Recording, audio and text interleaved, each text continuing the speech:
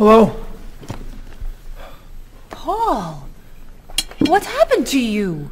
I had an accident with the van. Oh no. Are you okay? I'm fine. I was wearing my seatbelt.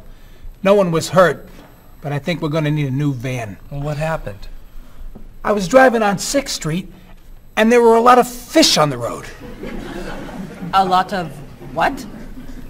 Fish. Why was there fish in the road?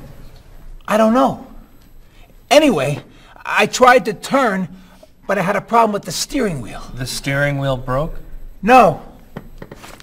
It came off. So I drove over the fish. The fish made the road slippery, so when I tried to stop, I hit a parked car. Oh, no. I'm not finished. The car behind me was tailgating, so he hit me. A car on the opposite side of the road hit a stop sign. The stop sign fell and smashed my hood. Oh no.